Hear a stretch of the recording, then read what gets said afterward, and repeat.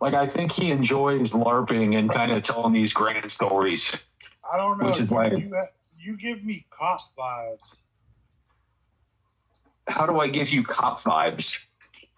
You do, bro. I'm just keeping it a beam with you. No, definitely not a cop, man. I enjoy money too much.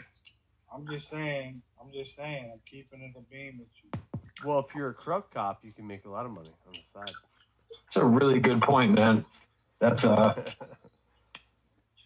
know what I'll do is I'll go to the police academy and I'll be like, hey, I'd like to specialize in taking bribes. Right.